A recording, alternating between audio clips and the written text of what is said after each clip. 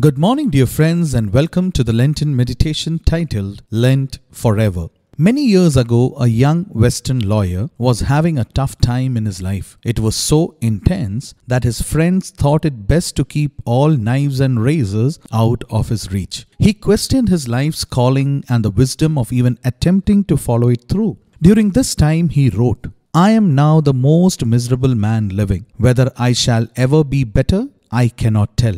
You know who that person was? That lawyer was none other but Abraham Lincoln, the 16th President of the United States of America. Have you ever felt like you just wanted to die? I feel at some point we all go through a state of depression, and the only difference being the intensity of the depression. Statistics say that 1 in 4 women will be diagnosed with clinical depression at some point in their life, and 1 out of 10 men. Now this difference, I don't think it's because men are more emotionally strong, but I think this difference is because men are less likely to share their feelings. Are you in a state of depression? Well, we may not answer this question in the affirmative, and we may think that we are not depressed. But just ask these questions to yourself. Are you sleeping and eating well? Do you feel like you are too busy at school or work? How has your time with God been? Are you practicing regular spiritual disciplines like prayer, time in the Word, worship, and fellowship? Being in a state of depression, we won't be doing the above as we ought to.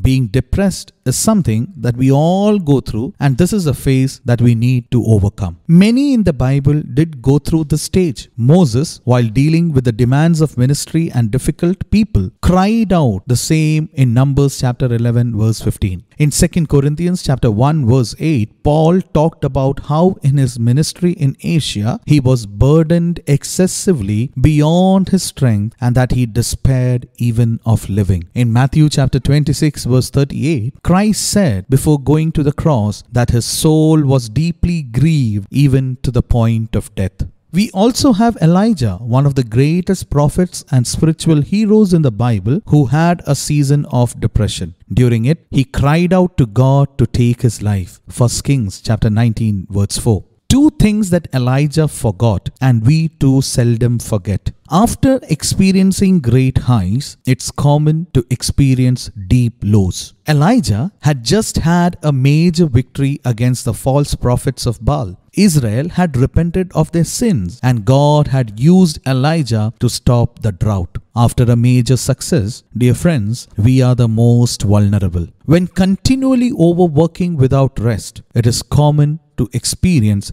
deep lows. Not only had Elijah worked hard in confronting the false prophets of Baal and praying for rain to end the drought, but when it began to rain, he ran 14 miles to Jezreel. Then after Elijah heard Jezebel was going to kill him, he fled 80 miles to Beersheba. After getting to Beersheba and leaving his servant there, which we find in 1 Kings chapter 19 verse 3, he then traveled a day's journey into the desert, verse 4. Apparently, there was no time to rest because soon after the day's travel, Elijah just collapsed in exhaustion and began to sleep, verse 5. There is an old Greek proverb that says, "You will break the bow if you keep it always bent." This means if we are constantly living under stress and not resting, we will ultimately break under the pressure. Maybe that was what was happening with Elijah as well. Is it possible for us to remove this feeling of dejection, remove this feeling of anxiety, remove this feeling of depression? Well, yes, I believe few things, if we continue to do and remember, it will surely help us in doing that. First, remember you are a complex being. We must always remember that as humans, we are a complex unity of body, soul, and spirit. Because of this complexity, the body affects our soul and the soul affects our body. But my dear friends, remember, the God who has created you knows this. He knows our innermost being. Remember, God loves your venting and sharing. Before God instructed Elijah, he asked him twice why he was there, verse 9 and verse 13. Initially, he just allowed Elijah to vent and share. Many a time, when we vent out our thoughts and sometimes irrational emotions, people around us condemn us. But dear brothers and sisters, remember, God loves your venting and sharing. Remember, the way out is deep pursuit of God. Elijah Elijah spent 40 days fasting and then drawing near God on a mountain. There, God spoke to Elijah and helped restore his thinking and sense of mission. Often, to find relief from depression, we will need to pursue God in a heightened fashion for a season. For some, their battle will require them to keep a higher devotion to the Lord than their peers for the rest of their lives to maintain peace. If that is God's will for them, it is actually a blessing because they might never see God in the same way apart from such a battle with depression. Like God said to Paul, His grace is made perfect in weakness. For those few, God chooses to not remove the thorn in the flesh for a greater purpose. Fourthly, remember, you need to be patient. Finding relief when battling depression often won't happen quickly. Sometimes a good night of rest and a good meal will be enough. At other times, we will have to practice all the above for a season. Maintaining our body, having good rest, retraining our mind in God's word, having good people to vent out and bear our burdens with us, and in general, continually pursuing and relying on God. In 1 Peter 5 verse 10 and 11 it says, "And after you have suffered for a little while, the God of all grace, who called you to His eternal glory in Christ, will